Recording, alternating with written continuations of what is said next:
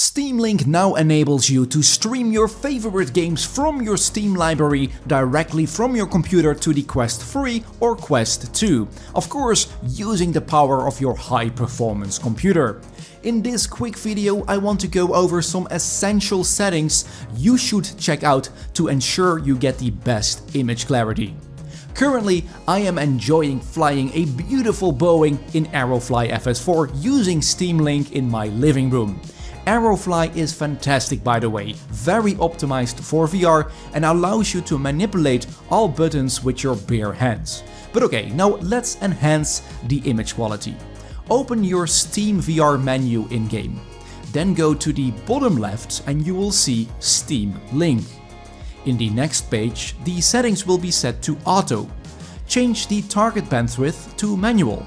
Mine was set by default to 200 I believe, but I changed it to 350.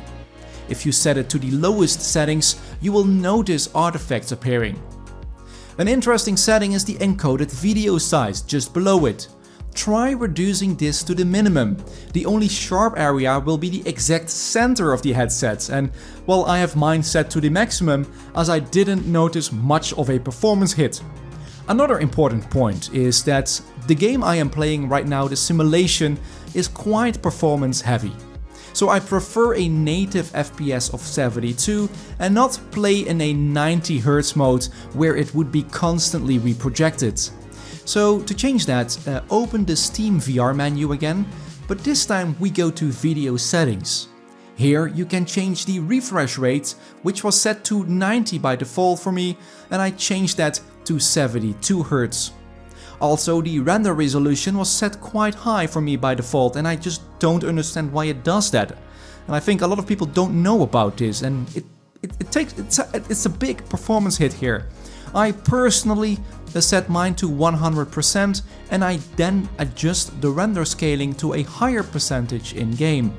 You don't want to do this in both Steam VR and in the game at the same time.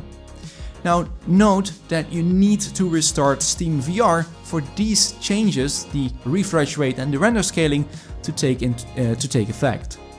Now let's hope there is more to come from this featured Steam Link that Valve just released.